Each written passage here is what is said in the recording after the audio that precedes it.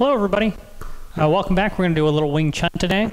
We're going to start off by going through some general exercises. We're going to talk a little bit about sticking energy today. So if you're doing Chi Sao, this is going to be useful for you in the future, just individual practices that we can do to kind of build up on our ability to feel that sticking. All right, the first exercise we're going to do is just going to be a bilji. All right, we're going to shoot from underneath our elbow and out with our fingers pointing forward. You're going to have a slightly complex angle to it. And then your upper arm coming back up right to your shoulder and going forward here. The goal on this one is, and you can go all the way from your elbow up and through, or come even all the way back into the pit of the arm and go up and through. Our goal here is to feel that line all the way through the whole way.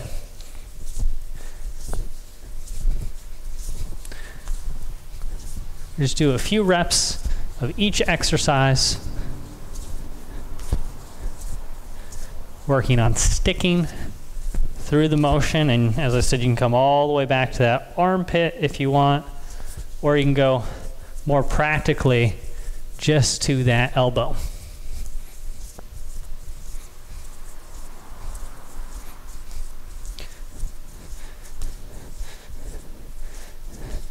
We'll do about 50 more here.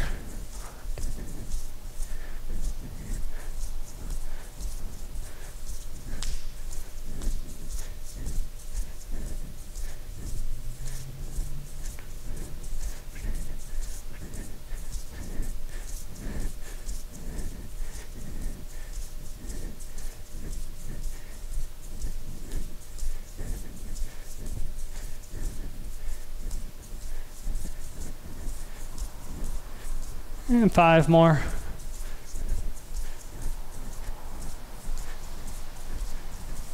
Okay, shake it out a bit. All right, we're going to keep that same principle of being tactilely sensing what we're doing as we move, to do a little bit of this palm press, which comes out of your second form. Right, when you rotate, typically you're going to see wiping, wiping, palming, palming. All right, so that arm is gliding up from that elbow straight forward right until that other hand comes to that elbow and is able to pass back on top. As soon as you round that elbow, you're going to come back forward with that palm strike. You want your palm to be coming straight out, and you don't really want to be making it as a wiping action too much. So you want it to go straight ahead. I'm just letting my hand relax when it gets back to the elbow so it can easily come around. You don't want to keep your hand locked in that finger up position too much. You're actually pressing with the heel of the palm, and that's what's bringing the fingertips up. All right, so we're relaxed as we're coming back and shooting through. These first 2 exercises should be done with a lot of freedom in terms of mobility.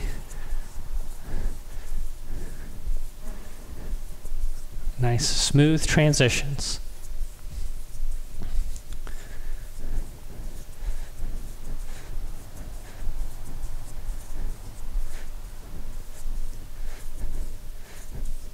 Do about 50 more, and like I said in a previous video, I'm terrible at counting.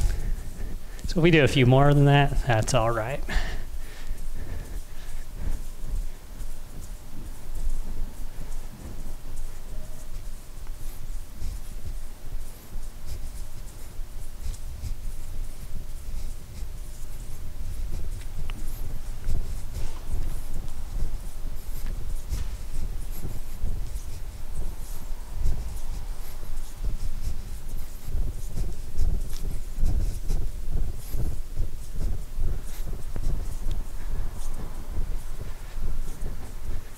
And about 5 more.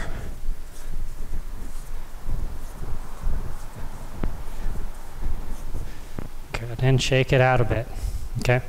So we worked on that underside of the arm, all right? We've worked on the inside wiping on that arm. All right. We can also work on that outer edge by working a lap sao exercise. So when we do our lap sao, you're going to come to a bong sao shape. Let that hand travel across the top line, grabbing, making that fist, and throwing that punch straight through. All right. We can transition right over to another bong sao, clear that line, and come through. You can do this alternating sides like this, or you can just do it right on one side the whole time and switch to the other side. Let's do the single side version. To start off, we'll go 1, 2, 3. 1, 2, 3.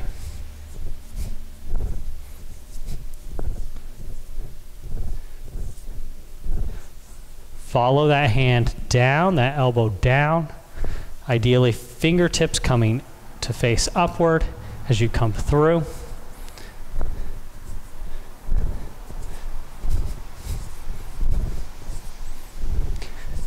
And just 10 more.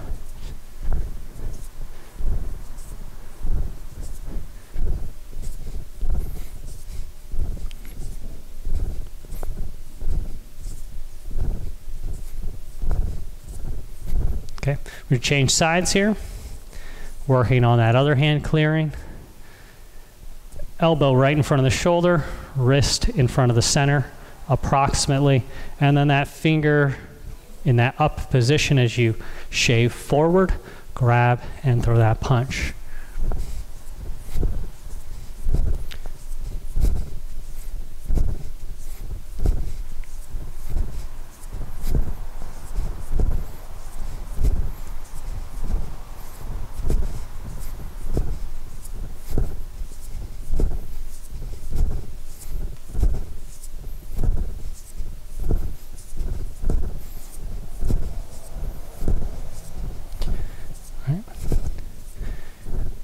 Do about 10 more.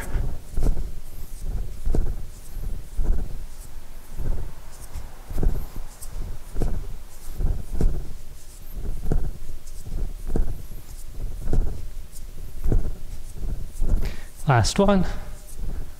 Okay, check out those arms a bit. Okay. So we can do these sorts of exercises where we're wiping and we're clearing our arms. You can do this with your tai sao as well. All right. And lots of different ways to work on these sorts of exercises. You know, you can do all kinds of other connected sorts of exercises, like spiraling exercises and things like this. All right, working on that closed circle with yourself in sort of a chi sao format. And so there's a lot of ways to play with this self-connectivity, right? And that will help kind of inform your body a little bit through movement. You know, obviously, once you incorporate another person in there, there's a little gap to jump in terms of utilizing that ability to be sticky when someone else is trying to not be sticky. All right, so with that said, we're going to use a prop, all right, and so if you don't have one of these rings, all right, if you don't have this rattan ring, you can find one online fairly easily, all right. But this is a good tool to, when you're working on your own, you don't have someone to work with, to kind of build some of that linking into your practice, okay? So I'm going to go through just a couple of general exercises with this. You know, we can do the chi sao with this, and we can do some other things with this. But the first one, probably just really simple exercise to warm up, is just working on turning that ring and throwing that punch straight, okay? Working on sort of that range of where your hand wants to finish in that motion, all right? Now, it's not completely true to how we might necessarily want to punch, because that ring forces you to arc a little bit, all right? But it'll give you some general ideas and give you a feeling of connectivity, all right? Wing Chun tends to be a lot more linear than round. So when you introduce the ring into the process, you just have to understand that when you start to really apply it, you're going to bring a little bit of that roundness out of your motion and be a little bit more straight on with some of your movements. Okay. I'm just letting it rotate. And if you don't have a ring, all right, you can just throw those punches as so, okay? All right, just basic exercise. That's a good way to start warming up with the ring, just turning to throw those punches, okay? All right, now we're gonna go into a lop style exercise. What we're gonna do, I'm gonna get a little closer to the camera for this one. What you're gonna do is you're gonna take that backhand, you're gonna wrap the thumb onto the inside here, and then come up, and that's that lop action. That hand in the back, you can see I'm releasing, and now I'm just gonna cup it with those 4 fingers right there to catch it, okay? And then I will turn the ring to throw that punch from that left arm, right? I tuck the thumb, lop, and catch, and punch. All right? I let that finger pass over, catching with the thumb, grabbing with the hand. I'll show you the other angle on that there. All right? I'm catching with this thumb on this side here, grabbing, rolling, and catching. All right?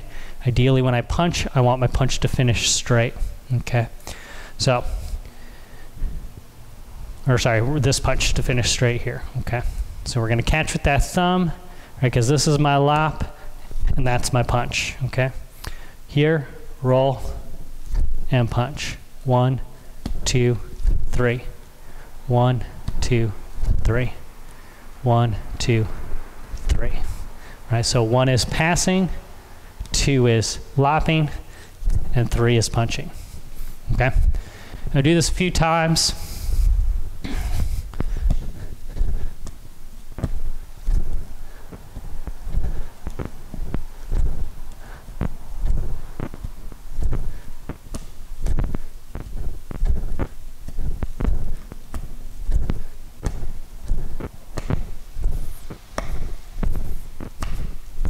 Okay, and then I'm going to switch to the other side.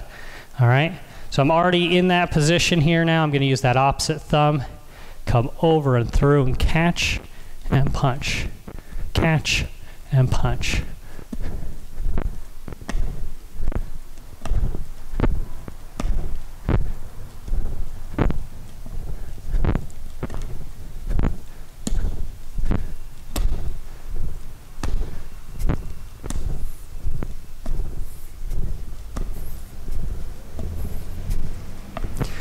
And we already did the empty hand version of this. If you want to do that empty hand version, all right, using or utilizing the bong sao to allow that hand to track down as you do that exercise.